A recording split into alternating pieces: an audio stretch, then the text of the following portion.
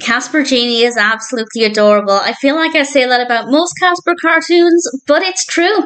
This was released in 1954. It's directed by Seymour Kneitel and Tom Golden. It's written by Isadore Klein, with a voice cast including Jack Mercer, Mae Questel, Sid Raymond, and Alan Shay. And there won't be any spoilers in this discussion, but I'll mention the basic premise and then share some thoughts.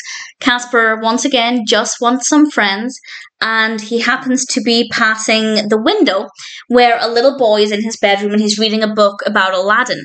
And he's reading about the genie, and the little boy turns to the lamp on his bedside and gives the lamp a rub, and Casper sees the opportunity to be the genie.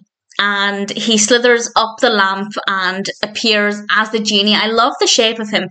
He doesn't look too different from himself, but in a way he kind of looks a little bit more like the Casper that we go on to know and love, with the more tapered tail.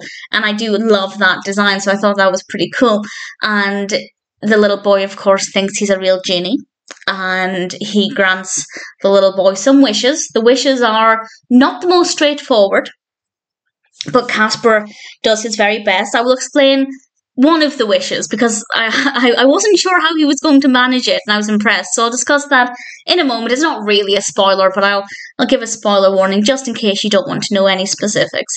And then something happens to the lamp, and it's up to Casper to save the day. And I'll say no more at the moment, but it's a very sweet story. The characters are really likeable. And actually, there was one moment that absolutely melted my heart. And it is well, again, it's not really a spoiler, but kind of is. So I'll discuss that in a second. But I found this to be really delightful. The characters are really likeable. Of course, Casper is very likeable. The animation is gorgeous. And I really thoroughly enjoyed this one. Fun concept, very well executed narrative, beautiful, beautiful animation. So I now will, with a spoiler warning, mention a few things that I rather enjoyed. One thing happens quite early on, one thing happens right at the end, so these are spoilers, I guess. And the first one is when the little boy asks for ice cream, and Casper the genie goes to get ice cream, and he floats through the wall of an ice cream parlour, and he makes this giant ice cream. And my first thought was, how is he getting it out of there?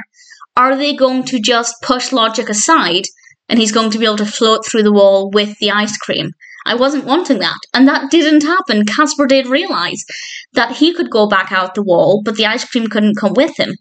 And I genuinely, for a couple of seconds, had no idea what he was going to do. He went up the chimney. I found that to be really delightful.